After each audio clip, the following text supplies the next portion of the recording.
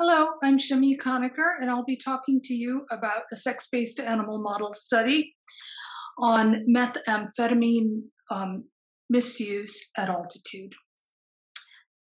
Our group had done demographic studies showing that substance abuse increases with altitude of residence, and a positive correlation was seen between meth use and mean state altitude.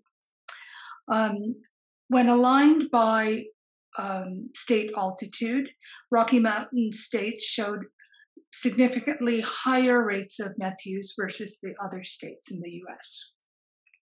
Living at altitude involves chronic exposure to hyperbaric hypoxia, and inspired oxygen rates are significantly lower from 2,000 feet onwards, and healthy people in Salt Lake City at 4,500 feet exhibit lower blood oxygen levels and lower forebrain energetic markers versus those at sea level. We therefore asked whether living at altitude poses a biological risk for meth abuse.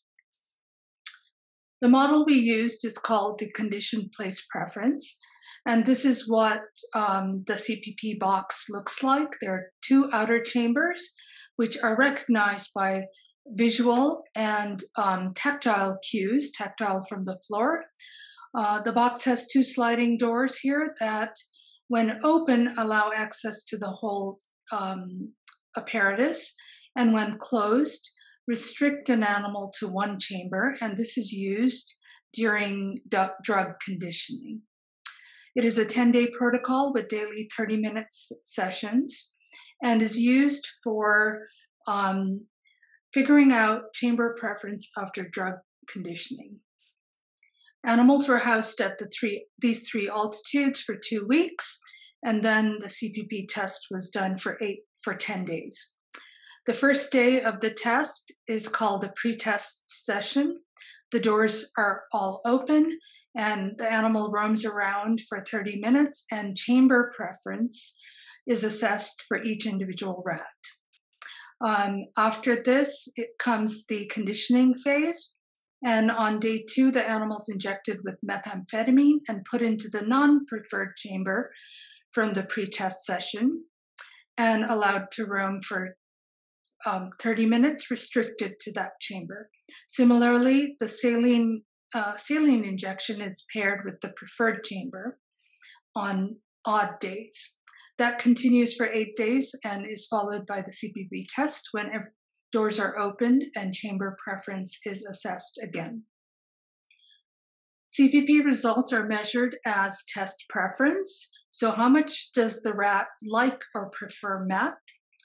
And this is the time in the CPP test that the animal spends in the meth chamber versus the saline chamber. And then test difference, which measures how much does meth liking increase after conditioning. So that's meth preference, or time spent in the meth chamber after conditioning minus that from before. So an increase in test preference and difference indicates that meth rewards are higher. In the control group, animals were treated with saline alone, and males and females in the 3 altitude groups did not change behavior at all. So there's no general effect of altitude on CPP behavior.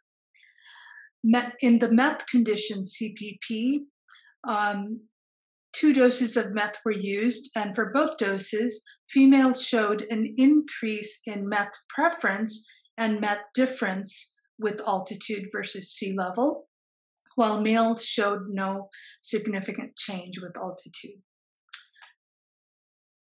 We then looked at striatal dopamine by ELISA, and striatal dopamine is involved in processing reward stimuli. We found that in females at altitude, striatal dopamine increased versus those at sea level. And also in females, striatal dopamine increased with time at altitude. And this is shown in these 2 figures. And in males, again, we found no significant difference. So, in conclusion, in females, meth liking increases at altitude, possibly due to increased striatal dopamine, and living at altitude may thus pose a biological risk for methamphetamine misuse in females. Thank you very much.